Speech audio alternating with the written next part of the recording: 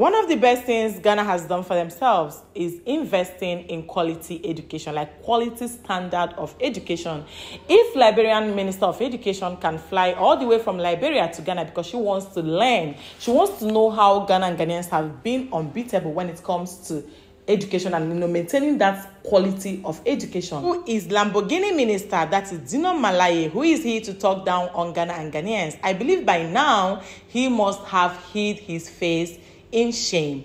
I'm going to show you guys this video of Boase STEM Senior High School girl that has been trending all social media. These guys have finally gotten international recognition. This is not their first time. Ghana education is on the map. Ghana education is breaking boundaries. Ghana education is proving that Ghana is indeed the future of Africa. One of the things they said is the reasons why they decided to invest more on STEM education. They even went as far as producing solar kidney dialysis machine. This one choke, this one loud. Let me not just bore you guys. Let me quickly run these videos through so you guys will see what is currently trending all over social media. Indeed, Ghana has gone global. Watch, guys. Once again, Obuasi Senior Technical High School retains the title of the SciTech. The climax of the 3-day Science Technology Innovation Challenge at the National Theatre saw exhibitors from different schools, including basic school students, showcasing scientific solutions to real-time Ghanaian problems. This included the building of a prototype solar-powered dialysis machine from Obuasi Senior High Technical School. We heard of the dialysis treatment situation in Kolebu Hospital, and then we got to know how dialysis treatment is very costly in our country. So we decided to create an affordable dialysis solution using locally sourced materials so that the cost of production will come down.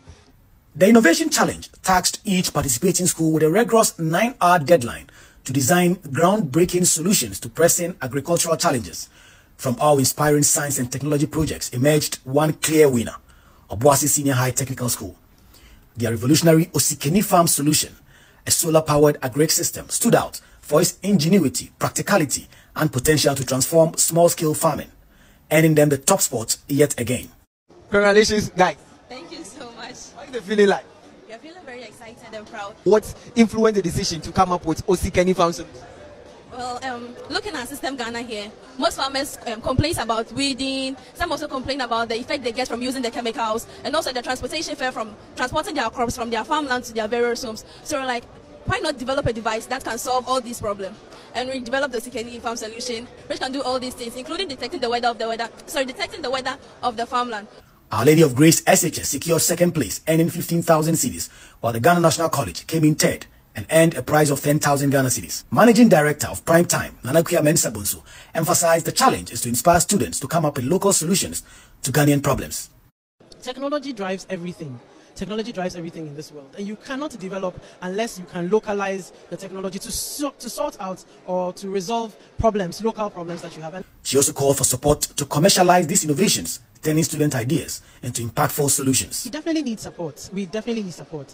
Our side is to unearth the talents and showcase them to the world. But we are not specialists in patenting or in engineering. So we do need collaboration from other quarters to be able to take it to the next step. It's the fact that these guys have actually brought out the competitive spirit in them. I'm going to show you guys another video that has been trending currently on social media, where we have so many Ghanaian schools like these guys trending for the right reasons. I believe and I just hope that Nigerians will do better when it comes to education. Education is life, and these guys being the fact that they're creating a lot of things for themselves. They're producing these things locally. It is paving way and putting Ghana on the map. Before I continue, let me put it out there. These schools are free. These schools are standard. I saw a comment on one of my videos when someone said that these guys are being fed 3 square meals for free. Ha! Omo, this one choco, this one loud.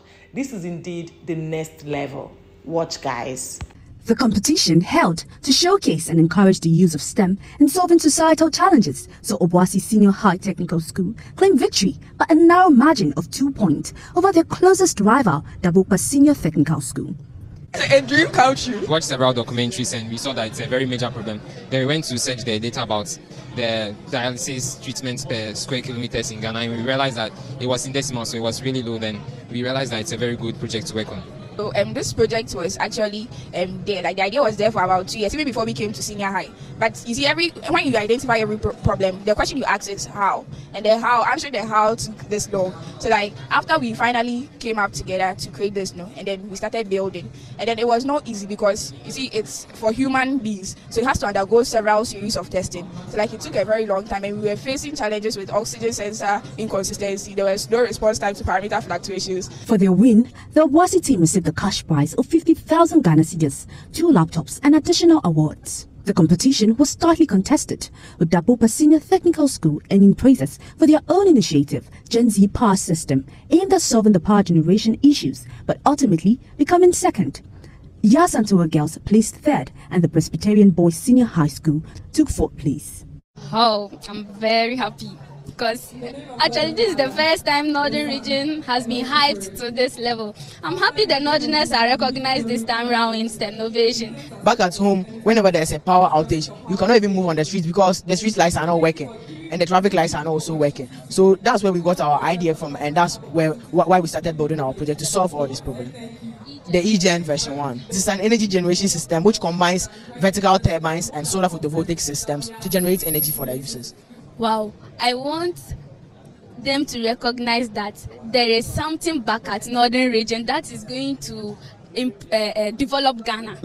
We've received about $40 million to support small businesses that are bringing about innovation. So what we are doing, we're linking up companies with Dabopa in these high schools. Then they get the grant funds provided by the World Bank to go and commercialize the innovations that have been created by the school. These schools receive cash prize ranging from 50,000 to 10,000 Ghana cedis to further support the development of their initiative projects. We presented on environmental sustainability, that was the smart beam, and then digital technology, whereby we created an app that solves STEM-related issues. Okay, it was very difficult because we are not a STEM or a technical school, we are just SHS school, and mind you, we are just girls trying to fall into the field of STEM. So it was very difficult to bring out either, though we were having the passion, but how to bring about everything was very difficult. Watching these last speakers speak, these talented, super brilliant girls talk about the fact that it is not easy for them, but then they kept striving.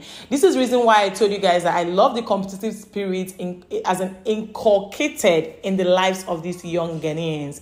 You wouldn't tell me that whether government exists or not, that these guys will go hungry. If someone can manufacture, solar dialysis, we're not talking about normal dialysis, which costs billions, trillions of cash. If these guys can manufacture solar dialysis, if these guys can manufacture a lot of agricultural tools, so many things, so many innovations, why do you think, whether government likes it or not, whether these guys will go hungry? There is no way these guys will not survive. No matter whatever thing the situation or the environment or the world throws at them, they will definitely grab it and turn it to gold. I love the fact that Ghanaians are quite intentional when it comes to education. The reason why I keep hammering this thing is that this is one of the privilege we in Nigeria do not enjoy. When I make videos and I get comments like these things are free educations, these things are the conducive learning. Over 80 schools got commissioned in a day in Ghana. Show me any African country that has ever experienced such a thing. Be it anywhere, drop it in the comments. It can only happen in Ghana. And it's because the government of Ghana has actually seen the importance of education.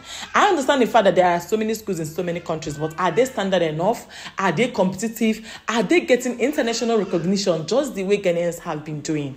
If you're a Ghanaian and if you watch up until now, keep dropping like flags in the comment section. Obuasi schools have been making Ghana proud, and you could see the joy, the happiness hovering all over these children's faces, where they are confessing that they are proud of themselves. They love the fact that they are bringing development to Ghana. Have you guys seen? Have you guys seen what in return, what the good standard of education is doing in return? Because when people think, a lot of Nigerians feel like, should I say, Nigerian government most times feels like, allegedly feels like there was the need to invest in good education. But have you seen the needs and the result this thing is bringing back to Ghana? Because it's more like garbage in, garbage out. Whatever thing you give to these children, that's what they're going to give to you. I am super proud of Obuasi girls. I'm super proud of these guys winning cash. We're not talking about the cash prize and all that. We're talking about the fact that they are putting Ghana on the map where Ghanaians truly belongs. This one choco. I believe by now our Lamborghini minister Dino Malaye would definitely change his narratives for him to compare Ghana to Nigeria, calling Ghana Camry. I go hop into that Camry and dish that Lamborghini because na Camry they carry me. It's not so Camry be. Camry, give me Camry, I beg. Who can Lamborghini help? I would like to know what you guys think in the comments. I'd like to know what you guys think in the comments. In the meantime, this is your first time coming across me. My name is Uju. You're highly welcome to Uncut with Uju. Please, I would like to have you here. So smash the subscribe button to be part of this great community. Smash it. Also, smash my join button to join my channel membership with just a token. And I will see you guys soon in my next video. Stay happy, be kind, and be blessed. Bye, guys.